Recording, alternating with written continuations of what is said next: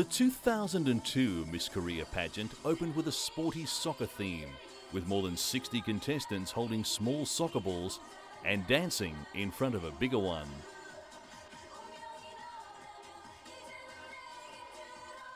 This pageant was held less than 2 weeks before the World Cup soccer finals kick-off, and the beauty contestants joined in the celebrations by wearing shorts and running shoes, each hoping to end up Queen of the Night.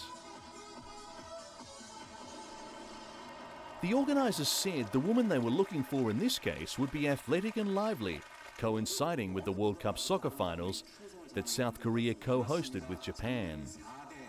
Contestants modelled swimsuits and in the Korean traditional costume, the hanbok.